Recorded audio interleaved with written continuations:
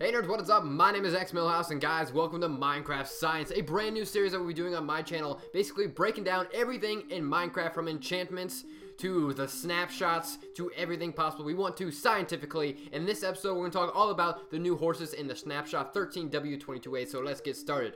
Horses are found in biomes, which biomes are places that you walk around and just have a great time building things. Well, horses now spawn randomly and generated just like every other mob, and also they are in herds, and herds are categorized by colors and awesome nature things. I don't really know, but guys, going on, how do you basically make this a tamed horse? Well, you're gonna need apples, and then you're gonna feed it a bunch of apples. Anywhere from 30 to 20 will give you a tamed horse in the first ride, but if you only have like 2 or 3 apples, what you're gonna do is feed him his 2 or 3 apples, get on him, and ride him. Once you ride him, he'll fall in love with you. If you feed him 30 to 20 apples, he'll fall in love with you the first ride, but if you don't have that many apples, basically you're gonna just keep riding him, and keep riding him until you basically get him to have the little hearts around him and make him fall in love with you. Now, the next thing you're gonna have to do is get a saddle. And this saddle basically lets you ride the horse. So where you're gonna find these saddles? Well, saddles are found in dungeons, along with now the enchantment books and name tags are also found in dungeons. That's pretty awesome, but if you want one of these, you're gonna have to go look for a awesome dungeon and go adventuring. So once you have the saddle, you're gonna want to put it on him. So what you're gonna do is go up to him, right click him, and put the saddle on, basically just like your own inventory. Now you can ride him around, jump over things. It's pretty awesome, and it's really fun actually. It's a great way now if you're gonna like have an adventure map, or you just need to go all the way across the map for some reason. Maybe you lost something. You can take your horse now and ride him around in places, and I think that's pretty cool, and I think that's a great feature that now they're adding into Minecraft Snapshot 13W22A. So once you have him, you can ride him around like I said, and you get off him by pushing the shift, and you can get back on him by just right clicking again. That'll take you there. But what else can you do to your horse? Well, you can have armors on your horse. Yes, armors.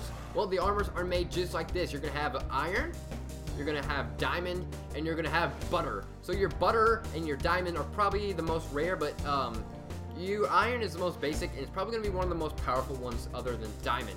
Butter sucks in Minecraft, everybody knows that, but basically, how do they look? They look pretty sick, I'm gonna have to say. So what you want to do is you're gonna do the same thing as you did, is you put the saddle on, and after you craft it, you'll look and see you have an iron horse. And the iron horse looks pretty awesome. It's just the basic iron, just like you would wear as your character. And you guys can get on him, and basically what it will do is give him that little extra health.